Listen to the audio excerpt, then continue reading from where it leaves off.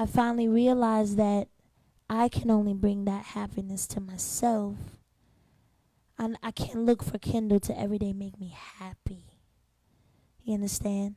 So I want to tell you guys, like, we're spitting some good stuff, and we talk about a lot of that in this book. Yeah, we do a lot of that, but insecurities still creep up. And I have to find myself sometimes saying, I apologize, because I just automatically went to a place like, well, you're tired of me? Or he's like, no, I'm just tired. I'm just tired. And so from that, I asked him and he asked me, so what do you need from me in this season?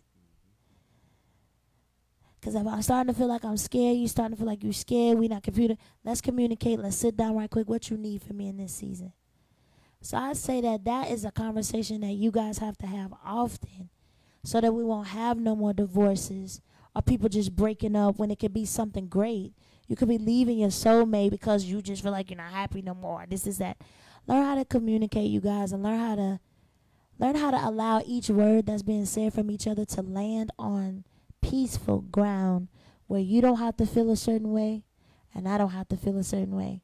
I can accept your vulnerability and where you are, and I will love it, and I will build it, and I will make you strong again to know, like, I got your back. Keep pointing at me. I'll bite your lip off.